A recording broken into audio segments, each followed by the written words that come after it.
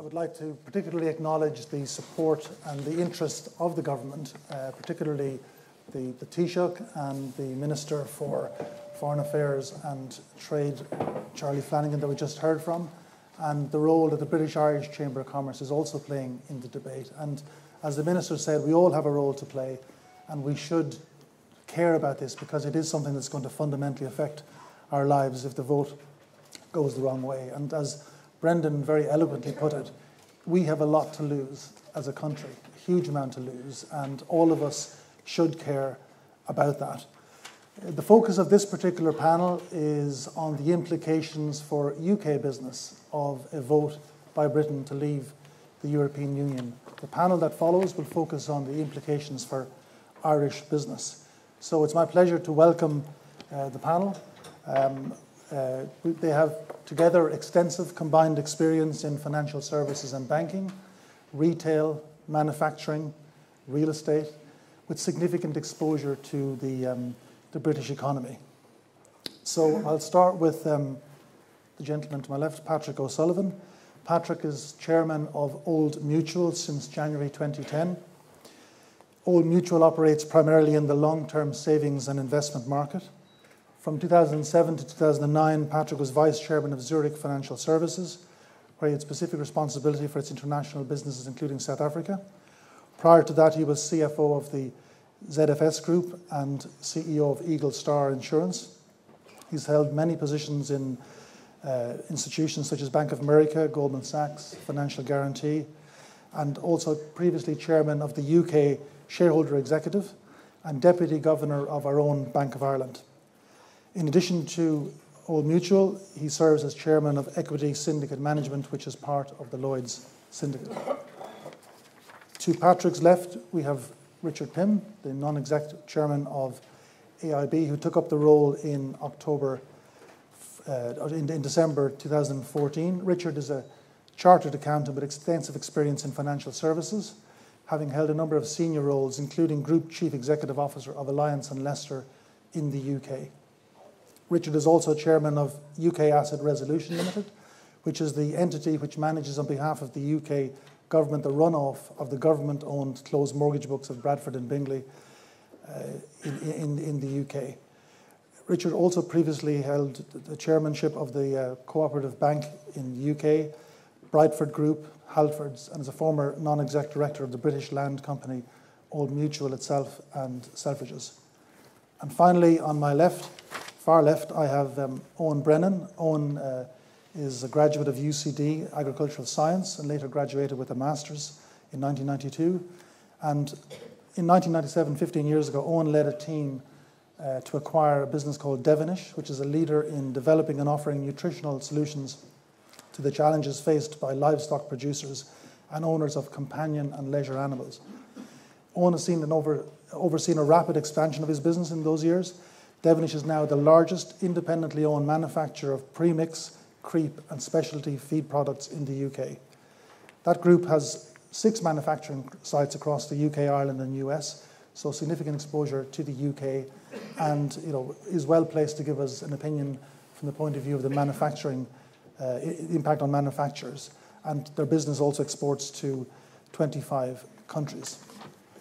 The format for this morning's session is I'm going to ask each of the panelists to make some brief remarks on their thoughts on the situation that is before us. Then I will conduct a Q&A with the panelists, and towards the end I will open it to the floor. So if you have any questions, we'll take questions at the end.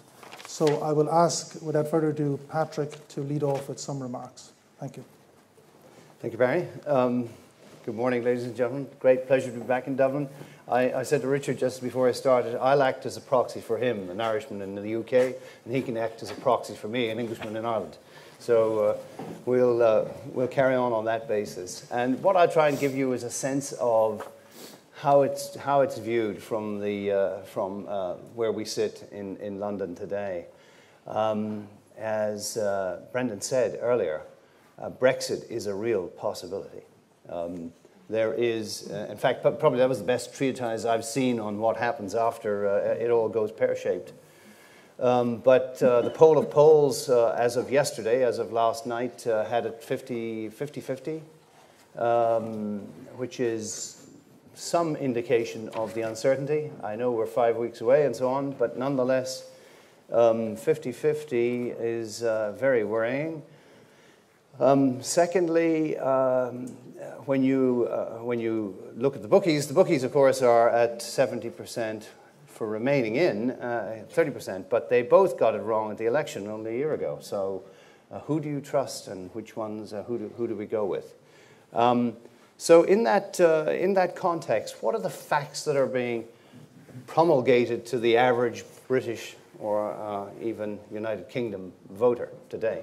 It surprises me, by the way, that Northern Ireland looks like the Unionists would like to leave, but I can't understand that at all, given the support for agriculture up there. However, if you look at it, people are trying to hang it around a number of facts. The Single European Act. Would you rather be a member of a market that and have prospects for jobs in a 50 million person market or a 500 million person market, the biggest market in the world in terms of numbers of people? If you listen to Caroline McCall, who's the CEO of EasyJet, airfares across Europe have been reduced by anything from 40% to 180% ever since the freedom of the skies was granted to her and to Michael O'Leary.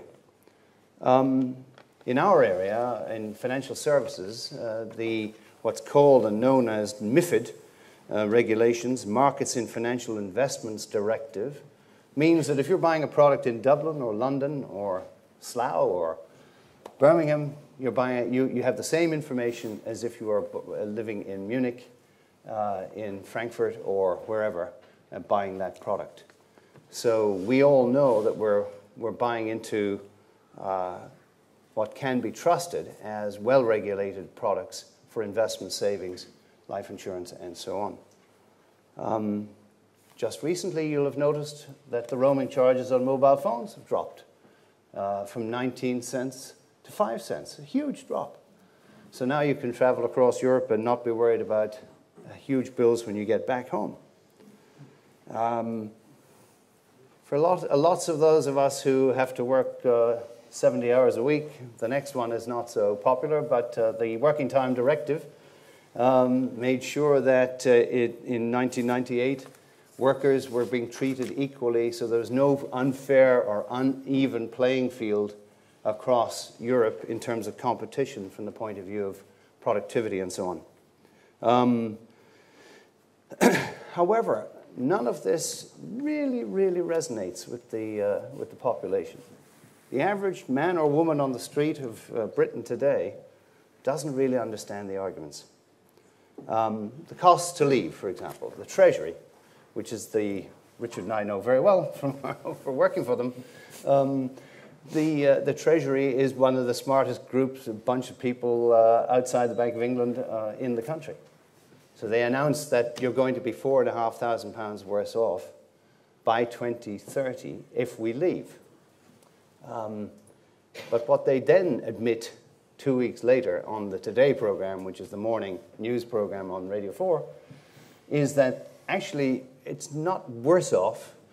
You'll be less well off by 4,500, whatever it is, if we pull out of the EU. You'll still do better, but you won't do as well.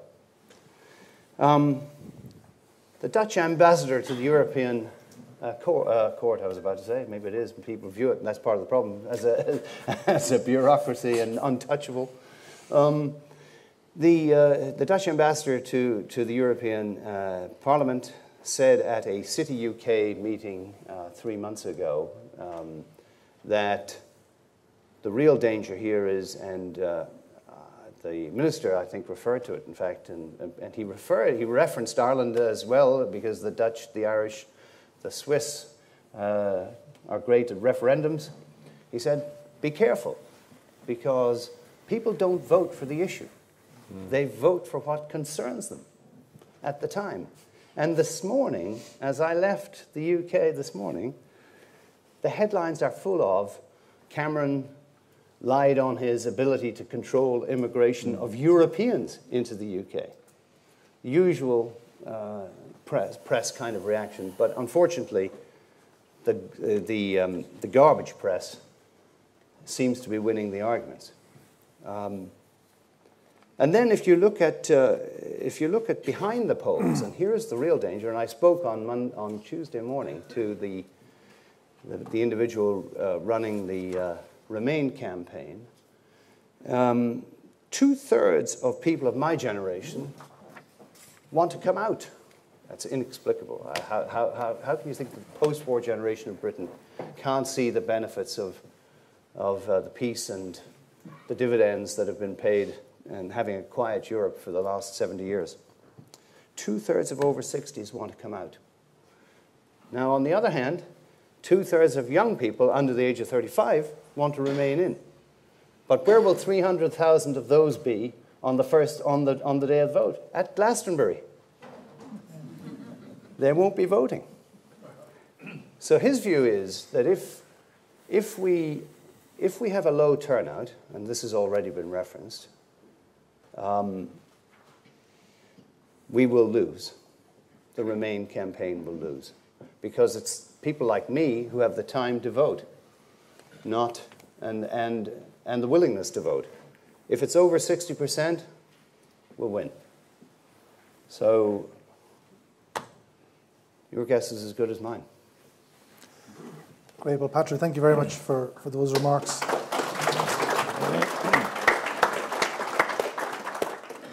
Owen, we might turn to you as the executive chairman of a Northern Ireland manufacturing business with significant international exposure, particularly to Britain. Maybe give us your thoughts on Brexit. Good morning, everybody. And just to start by saying that I commend Barry and his team and the IIEA for hosting this event. I think it's important. Listening to Brendan Halligan present, and Brendan has a team behind him led by Tom Arnold. You can see, I hope, why I think it's important and why I commend the people concerned for putting this out here. I am very concerned about this, which is another reason that I'm here. And I suppose 35 days is better than 3 days to go to be having this conversation. Just a little about ourselves. We're an agri-technology company working in the animal feed and food industry. We're headquartered in Belfast, as mentioned. We also have our largest manufacturing point in Belfast, 4 others in England, 2 in the US, a distribution centre in Mexico, and a sales office in the UAE. We focus on innovation in our business. And to put that into perspective, we spent £30 million in our last financial year on innovation projects. So it's a big subject for us. Our business has grown substantially, as Barry mentioned. When we got involved in '97, we had a turnover of £5 million. 95% of those sales were in Northern Ireland, 23 people employed. Today we sell 170 million. We employ over 500 people. We have 24 nationalities represented on our staff, and we sell into 25 countries. And also just to mention that while sales into Northern Ireland now represent 10% of our total, that's over 3.5 times the figure we inherited in '97. So it remains a very important market for us. We were fortunate as a company recently to win the Queen's Award for Export Achievement, of which we're very proud. On another note, but something of which we're equally proud, is our development of a new feed mill and model farm in a place called Haima in Uganda, in partnership with the Irish government. And our focus there is on helping local farmers to turn from subsistence to commercial. In other words, to help them to help themselves. And I commend the Irish government for their interest and support of projects of this nature. The ideal of helping people to help themselves through business. The implications for business if the UK were to leave the EU, I believe would be significant, adverse, and would include, in my opinion, a reduction in market access, and I believe that would be both within the EU and in the wider global market. Secondly, it would increase business and economic uncertainty and therefore risk, and one of the fundamental tasks of people in business is to manage risk. It's not something we welcome. Thirdly, we believe it would reduce feed and food sector income. And fourthly, and possibly more importantly, bring unforeseen and unintended negative consequences. What do I mean? By way of two practical examples, I thought I would just mention the recent Scottish referendum and something that's quite important in my sector of food, the recent ending of the EU milk quota regime. Who foresaw the collapse in oil prices, agricultural prices, when Scotland was campaigning for independence? If that campaign had succeeded, how would Scotland stand today?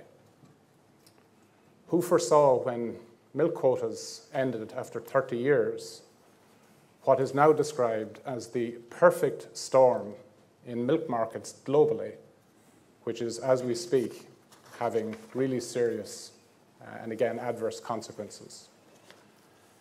I believe a UK exit from the EU would put both of those issues into a very small place. It is obviously a much, much bigger issue. So what might the consequences that are not yet contemplated, and I believe there are a lot of consequences not yet contemplated, which would ensue?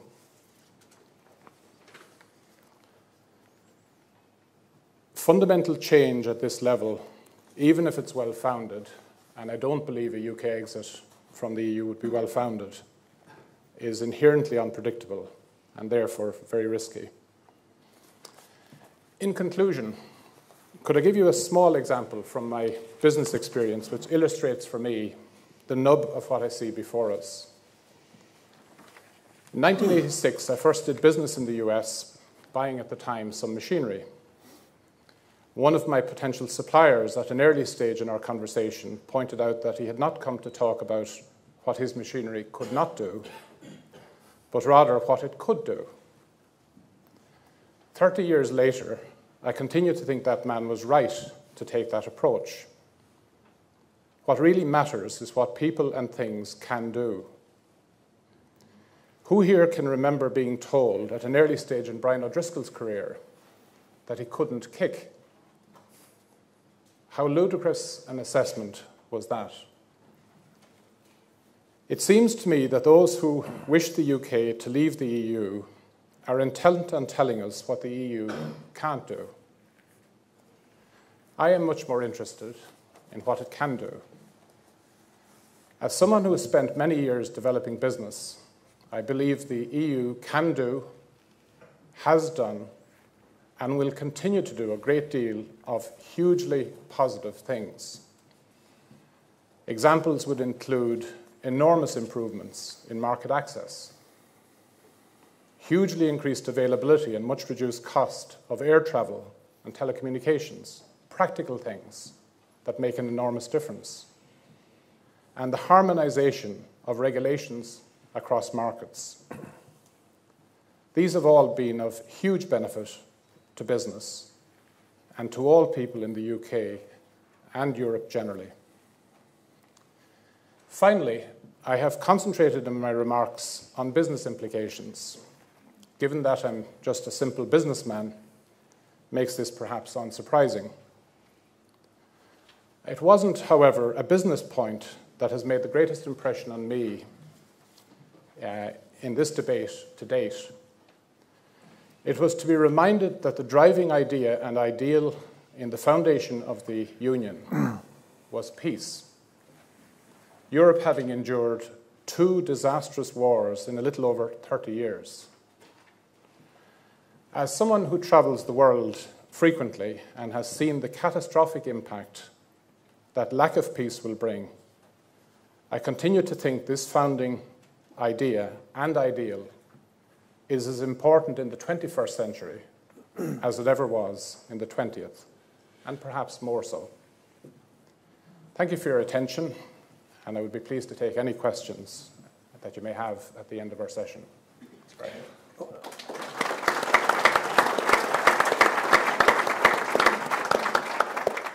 Owen, thank you very much. I think it's interesting that you focus on the benefits, which I think many of us in the room would agree with and would support.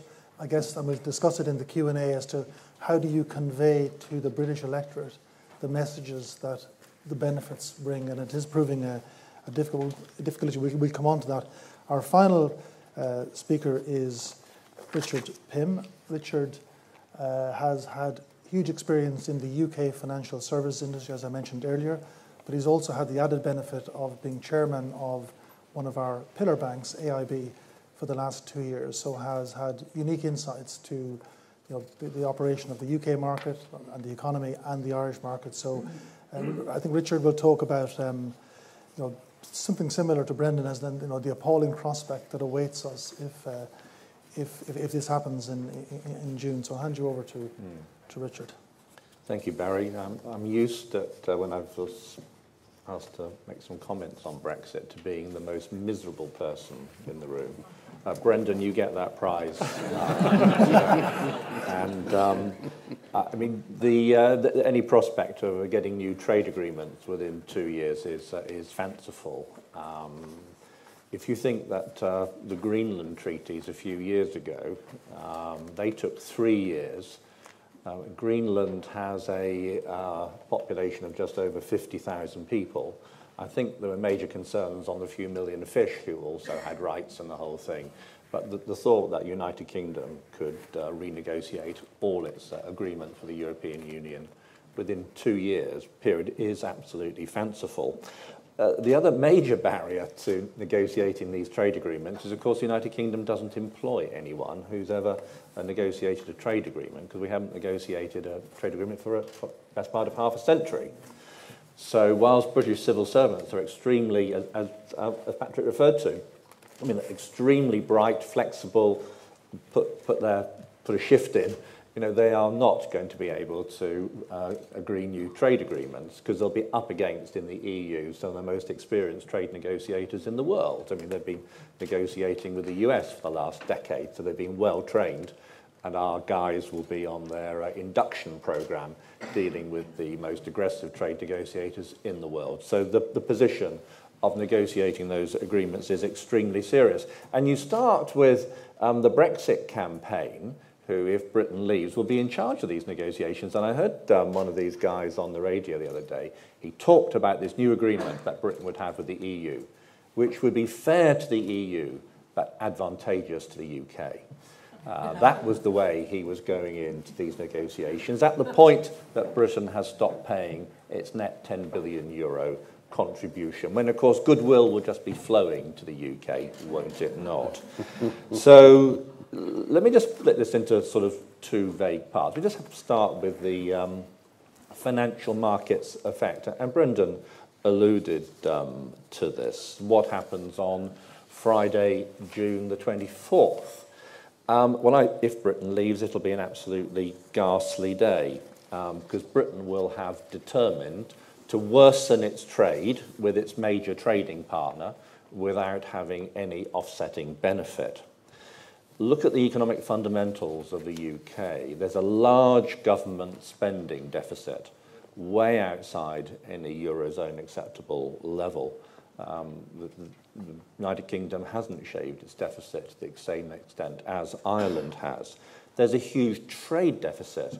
The Q1 results that came out a couple of weeks ago, £13 billion of trade deficit in the first quarter.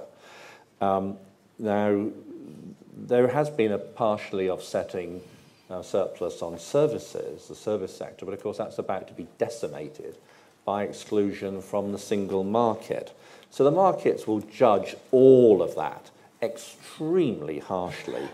Now, the Bank of England has got its contingency plans to deal with the immediate effect in terms of the repo market and stuff like that. So the ATMs will continue to function. They'll be filled. There'll be liquidity in the banking system. The economy will function. But the external balances are the problem. And that is where sterling will fall against the euro. On our AIB website, where we have a Brexit microsite, we talk about a messy Brexit scenario at 90 pence to the euro. There's a stockbroking firm just around the corner where their economist thinks parity with the euro. So obviously the effect on Irish exporters at that point is extremely painful. But in those immediate after effects, it could be the FTSE is more stable because a lot of the FTSE 100 index is actually dollar income, euro income. So it could be the FTSE. People could say the FTSE is holding up well. It's only because on the conversion into sterling, there's an arbitrage, as it were. So this will be an absolutely ghastly day on the markets. So, but what will be the effect on the? Let's look first at the financial services industry. Now, HM Treasury, the British Finance Ministry, produced some analysis a week ago, 2 weeks ago, that 33% of UK financial services exports go to the EU, and that directly involves 100,000 jobs. That will be lost outside the single market. So 100,000 jobs is the estimate of loss in the financial services sector alone outside the single market. And then with the indirect job losses that go with that, that'll be 250,000. That's mainly focused in London. That will have a serious knock-on effects in all sorts of areas, but obviously most directly and immediately into the housing market. But I think there's a much wider perspective in that the European Union will not permit its main financial centre to be outside the European Union. Why would you allow your financial centre to be outside your control? Now, the EU will create barriers to the City of London. It has always been envied, particularly by the citizens of Paris, and this is really their chance to put a knife in and to kill the City of London, and they will do it with glee. Now, the Brexit campaign envisages London becoming a main offshore financial services centre like Singapore and Hong Kong, but it will not employ the type of jobs it employs now. The London financial areas that will thrive outside the EU, and these are the guys who are backing Brexit, are those who will benefit from lighter regulations. So that's the hedge funds and the traders. They're coming out in favour of Brexit. But of course, they might not be able to find any counterparties in the market. Now, if you look at the European Union at the moment, the majority of large-scale financial transactions are written under English law, and that has been extremely good for employment for the large London law firms. Now, I really don't think that the European Union is going to permit its financial institutions to write their main financial contracts under the law of this sort of renegade offshore country, this pirate nation that's outside the European Union. Would you, as the regulator, allow that country's laws to be the arbiter of your financial system? I think that's highly unlikely. Who will write securitizations under English law other than British banks? So that, to me, will be one of the major impacts, that very large London sector, commercial law practices, that will really be hit. And I think they'll immediately slow their graduate recruitment, because Ireland might be a long-term beneficiary of that, but obviously there's a short-term pain before some possible medium-term gain.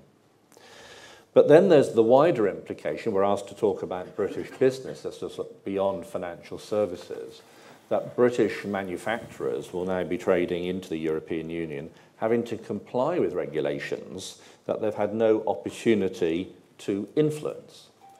And effectively, the European Union regulations will dominate British manufacturing because that's where all the goods go. So all this European regulation that the British public resent will still be applied in the United Kingdom. They just won't have any opportunity to influence it. So it is absolutely the worst of all worlds. And with less than 10% of EU trade being with the UK, and then around 45% of British trade, external trade, being with the EU, then self-evidently the negotiating position is extremely weak. And I think this takes us back to thoughts of Ireland prior to 1973, where when I hear tales of ministers going to London for whatever would fall off the table. And we know that small countries negotiating with big countries in trade agreements don't tend to do very well. So in the absence of any trade agreement, of course, the WTO tariffs will apply. And something that Brendan didn't comment on, but was an issue in the British referendum in 1975. Remember, Britain joined in 1973 and then had a referendum to leave in 1975. Really enthusiastic right at the beginning. And in that campaign, as I read up about it, it was that when would the British payments to the EU stop after a referendum? And it was immediate. So I think after a referendum to leave, there'll be immediate political pressure for Britain to stop its payments, its 10 billion euro, into the European coffers. And at that event, of course, Britain's just excluded. It just walks away, and WTO tariffs apply. Now, as the Minister referred to, we have over 1 billion euros of trade between the two countries each week, and there will be a big reduction or big dislocation to that trade anyway, and the position in Northern Ireland will be complex. Patrick referred to in Northern Ireland the agricultural sector. Now, let me just give you a flavour of some of the British campaign that I'm hearing in my ears. There I hear the chairman of UKIP campaigning in the west of England, where I come from. He was on a TV station in Plymouth, talking about the 6 billion euros that Britain trade puts into the UK, the EU agricultural fund, but only gets 3 billion out. And therefore we could double agricultural subsidies.